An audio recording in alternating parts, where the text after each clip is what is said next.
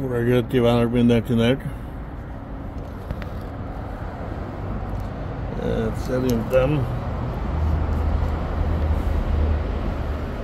Szerintem május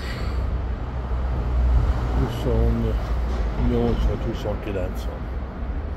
Döntsétek el! Na, vége a 3 napos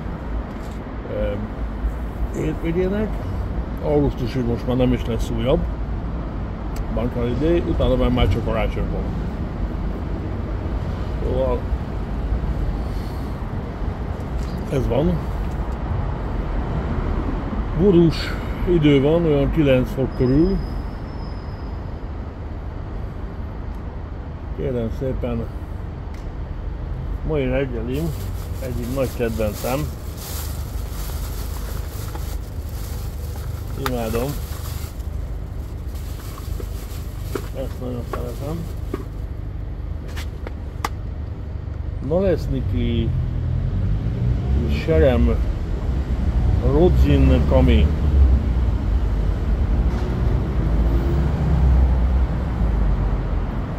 Na, kérem szépen.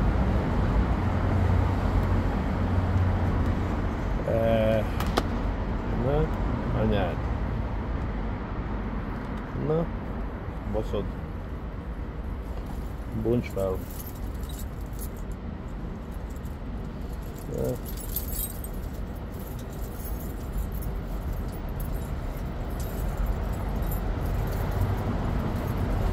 Bonts fel mi?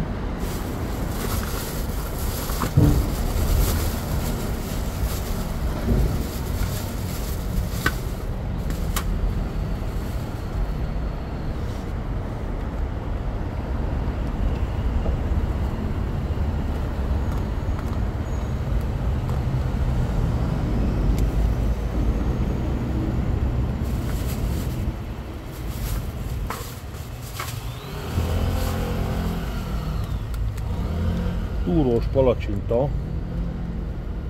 mazsolával.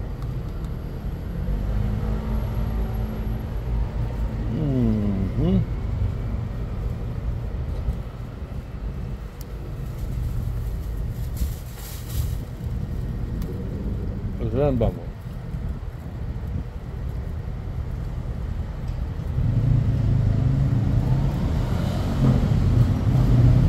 Lengyel tudnak.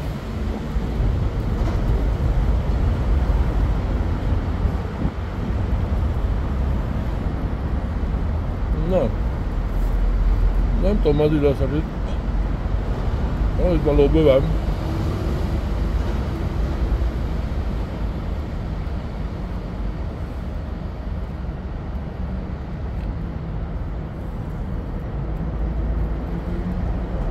Ez a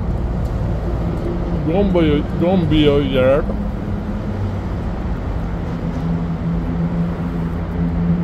Itt rakja a köveket.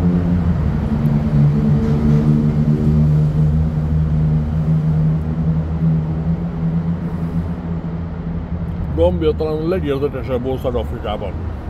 Nézzétek utána a térképen. Képzeljétek el egy olyan országot, amelyik be van ételődve egy másik ország közepébe, és annak a javarészét ő foglalja el. Van egy Szenegál nevű ország, sivatag a Szahara délnyugati részén, Szenegál, amiben van egy közepén egy gyönyörű, hosszú, termékeny folyó, termékeny árterekkel, stb. És ennek a folyónak teljes hosszát szinte folyótól jobbra-balra vagy északra délre egy olyan tököm tudja vékony sámban Gambia foglalja el. Tehát egy országnak gyakorlatilag a szívét egy másik ország foglalja el. Képzeljétek el, hogyha mondjuk egy folyó lenne Magyarországon, nem lenne a Duna vagy Tisza, lenne egy folyó, amelyik ered valahol a román határnál ered, átfolyik keresztbe Ausztria felé, és Ausztria felől Debrecenig a teljes folyónak a jobb és a teljes folyót és a partjait egy másik ország foglalná el. Képzeljétek el, ilyen. Nagyon érdekes ránézni a térképre, hogy még hogy nem kebelezte be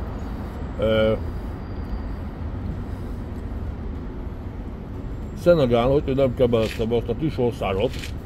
Összesen egy vakontúrásnyi domb nincsen rajta. Sík az egész ország. És 2 millió valahányan vannak. Hogy még hogyan volt egy államszövetség közöttük, amit most felrúgtak a izék, a gambiaiak, de nagyon érdekes. Ami még érdekes ebben, ha már beszélünk erről, ugye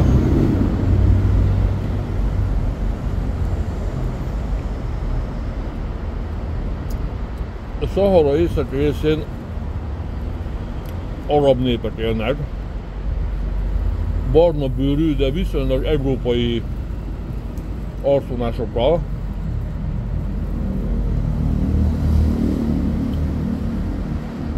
És a Szahara déli részén ez a hatás érvényesül. És itt Gambiában, Szenegálban élnek azok a rasszok, amiknek nem a hagyományos, úgymond közismertebb, fekete arcberendezésük van, hanem fekete bőrük van, de európaiabb arcuk.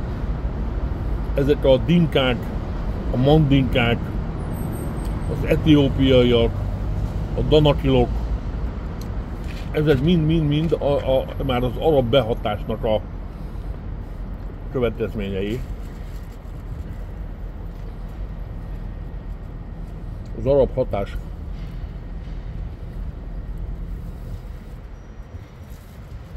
van. Tudni kell, hogy Szenegál volt a rabszolga gyűjtés egyik fő központja, ahol küldték a rabszolgákat tovább Amerikába, és a Szaharán keresztül a Közel-Keletre. Kevesen tudják azt is,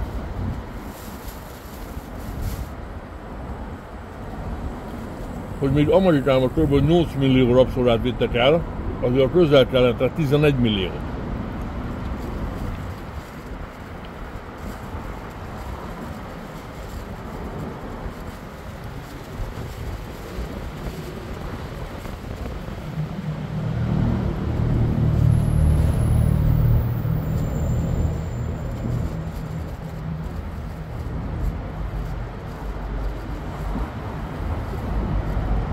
Ez a fekete gyerek is, amelyik itt velem dolgozik.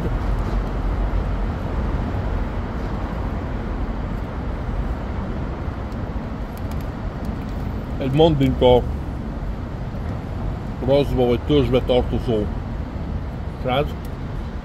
A másikak, akik a hagyományos, úgymond nem is hagyományos, közismertebb feketék, azok a bantu négrek.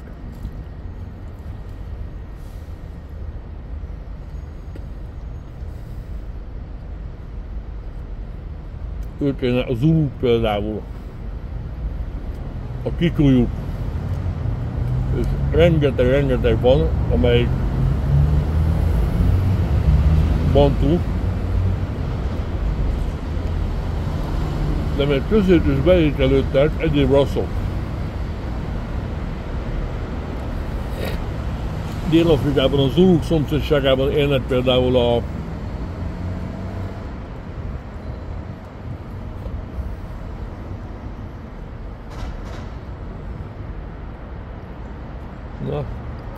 elfelejtettem a nevüket.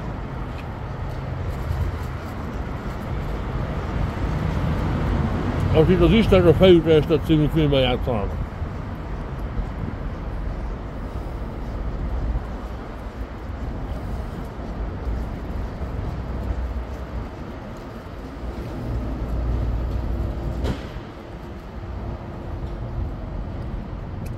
Aztán a kongói őserdőben a pigmeusok, 1 méter 20 centis átlag magassággal, azon szintén nem olyan vonással, mint a bantuk. Valamint van még egy törzs, amelyik Kelet-Afrikában él, és magas, nyúlánk, vékony, európai, vagy hát arab behatású arcú emberek, ezek a maszályok.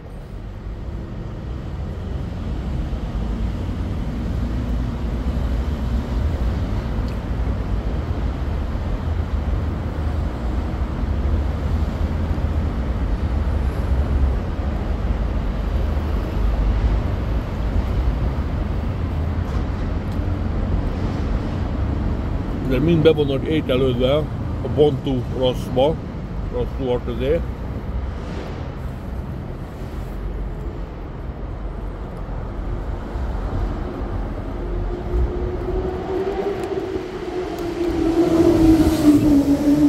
És nem nagyon keverednek egymással.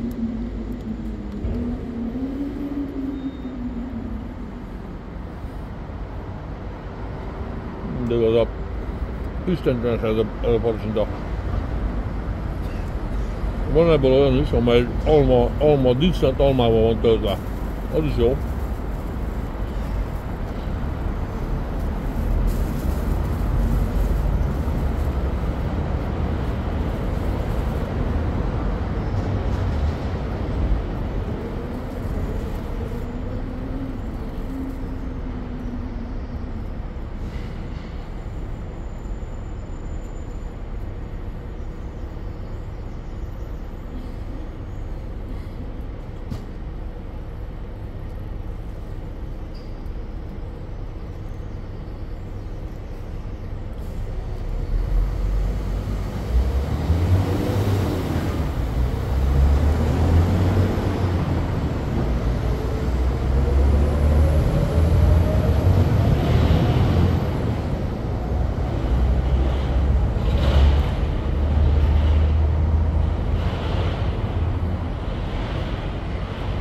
A bantu rassz az, amelyik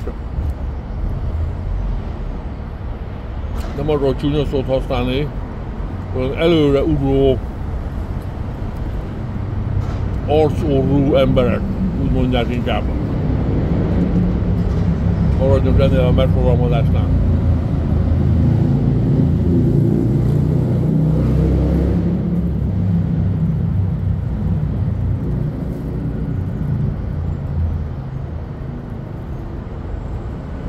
Felsorolni nem lehetne, hogy hányféle törzsben élnek Afrikában emberek.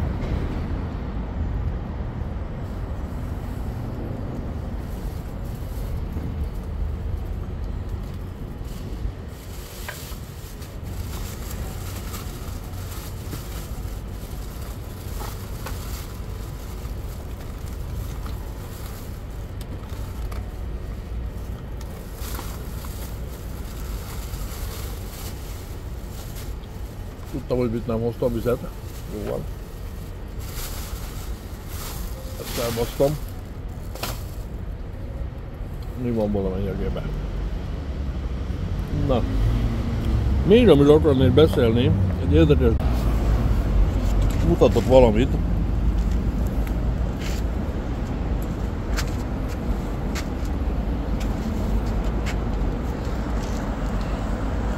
Annak az épületnek nézzétek meg a kéményeit. Hogy hány kémény van rajta. Nézzétek meg, az mind annyi fűtőtest.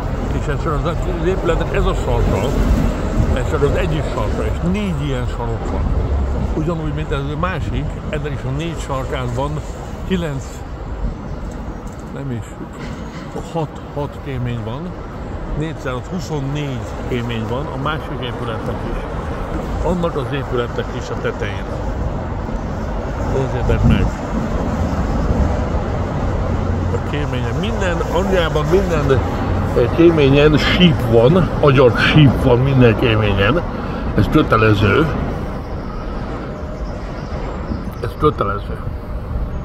Most azért azt ezt megmutatni, mert nézzétek már annak az épületnek hány kémény sípja van, az annyi tűzhelyet jelent.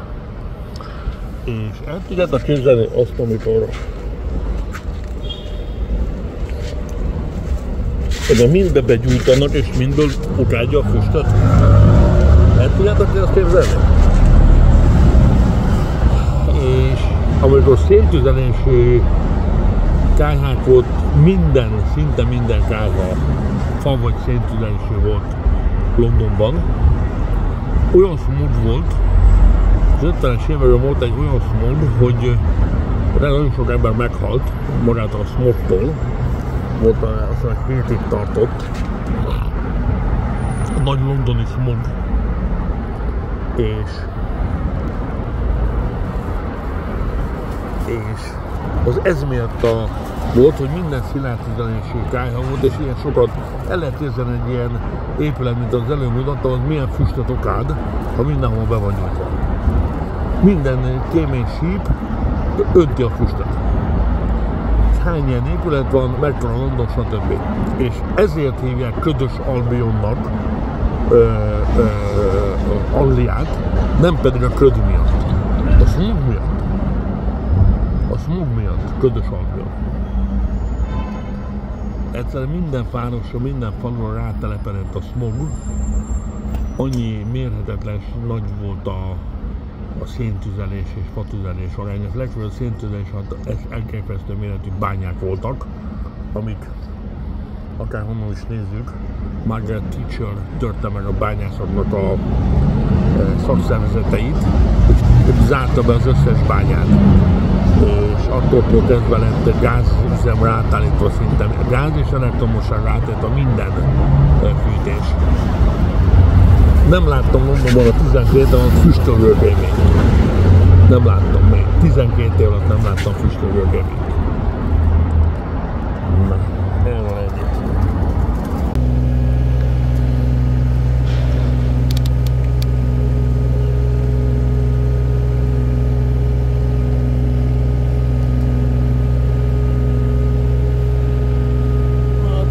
Géppel próbálunk törni valamit.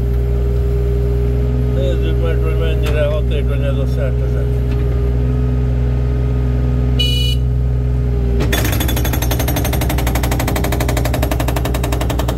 Na, elég jó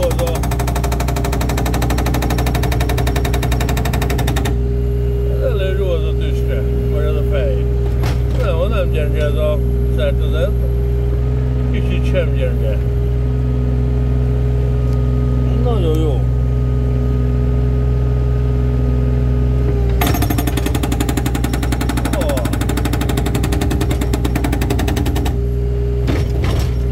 Ilyen betonba. Mi a faszért fordul szellett állandóan, elfordul ez a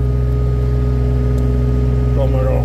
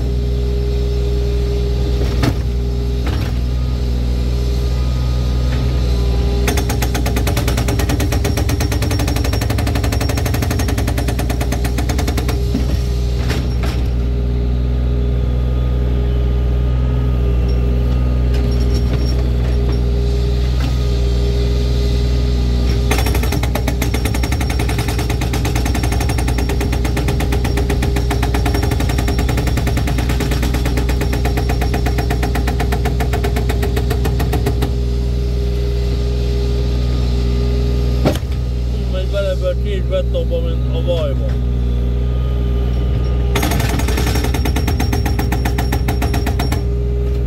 Hát nem akármilyen beton.